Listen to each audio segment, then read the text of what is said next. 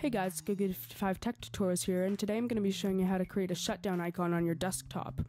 This will allow you to shut down your computer by just double-clicking the icon on your desktop instead of having to go to the start menu each time you want to shut down. The instructions are the same for any version of Windows, and like you probably already guessed, this will work for any version of Windows. So let's get started. So the first thing that you're going to want to do is right-click the desktop and go to New and click on Shortcut. In this box here that says type the location of the item, you're going to want to type in shutdown space -T space the number of seconds that you want your computer to shut down in after you click on the icon. So I'll just do 60 for this, space -S.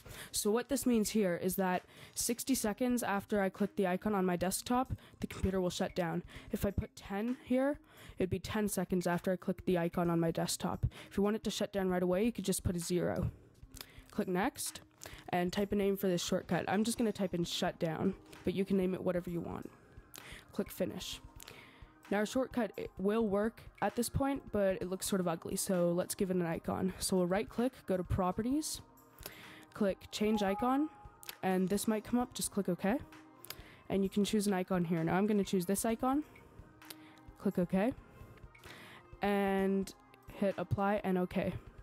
Now if you ever want to change the time that the computer shuts down in after you click on the icon, all you need to do is right click, go to properties, and change the number that is shown here.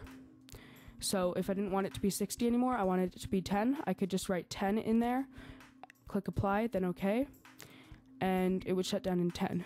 So now if we double click the icon, Windows will shut down in 1 minute. In older versions of Windows, you'll just get a prompt, but it will also shut down. Thanks for watching. I hope this video helped. Rate, comment, subscribe, and I'll be back with another tutorial soon.